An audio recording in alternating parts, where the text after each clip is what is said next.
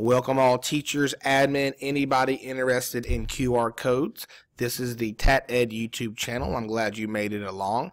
I want to show you how to make a QR code that plays an audio file. And there's a lot of reasons we could do this, but I want to walk you through the process.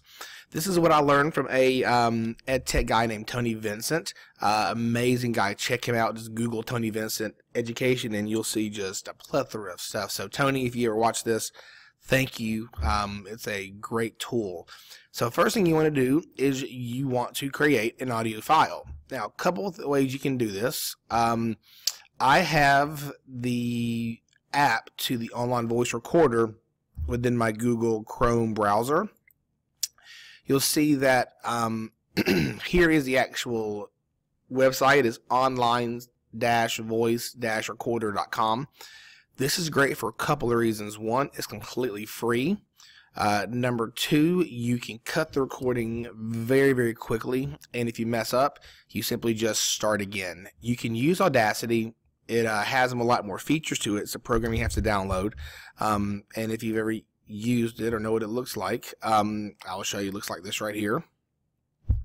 Audacity is, again, 100% free. And it has a lot more things to do, a lot more effects and stuff, but for most people that's going to be too much. So this is quick and easy to use, and all I do is press this button and I'm recording. So you see, if I press stop, it gives me the wavelength. I can press play, press this button, and I'm recording. I can go here, I can trim, and I'm recording.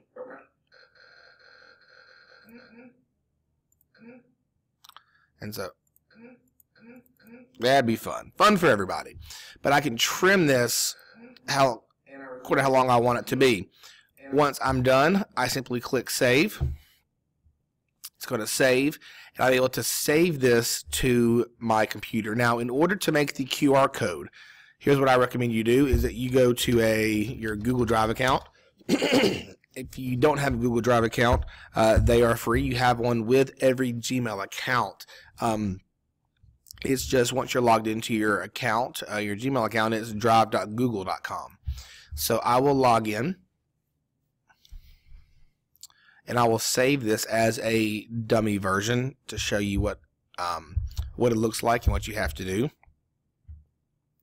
So of course, when this is being done, I want to go and I want to save this. I think I already saved it. I might not have. Once this saves, it's going to save just like any other file. It's going to ask me where it wants to save to, and once I have that, sorry, my computer's getting a little slow here. Heard something. There it goes.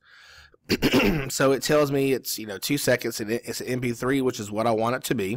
I'm gonna save it to my desktop. Actually, no, I can save it to my Google straight from here. So I'll save it to my Google Drive. You see, I've already have a couple here. So I will name this one, just for sake of being able to find it, Test. Click Save. If you don't have Google Drive linked to your desktop, you would simply just put it to your desktop and open Google and drag and drop. So, but for now that it's in here, we will go find it. Gosh, I'm sorry. See, I have the test here, and of course I can play it. It'll play,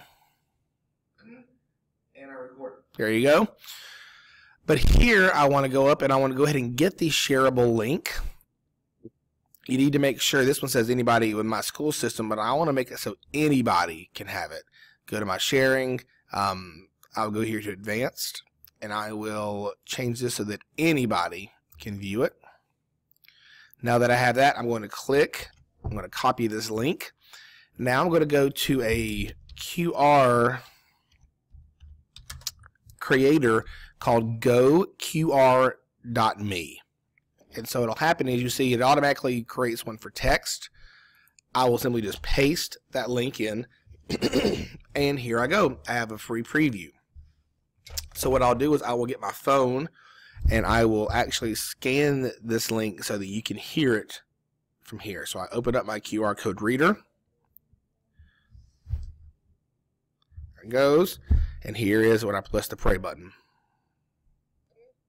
And I record. So that is from my phone. So once I have this, basically what I've done is I've opened up a link, I've put that link here, and it's generated this QR code. I can now download this code.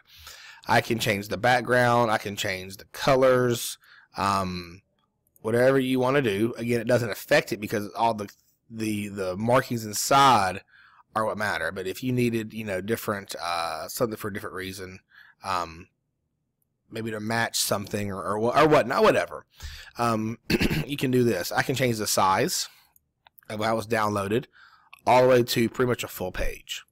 So I would maybe do a smaller one. I would download in probably JPEG if you're going to print it out.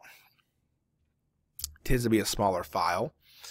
And then this image is one that you can print.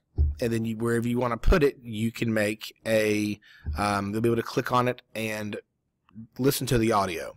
It'd be great if you were doing podcasts within your kids. Using Audacity, you can't do this because Audacity is a bigger file and it won't save as easily. Online Voice Recorder does it for you automatically. And you can go ahead and save it straight from here. So, yep, it did save. So if I open up this file, it's going to open up that QR code. I got to drag it from my other screen over here.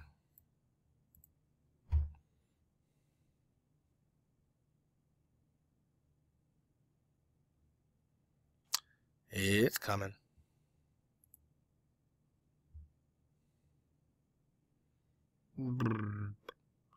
There we go. So again, if I click on this again with my phone, there it goes. It found it.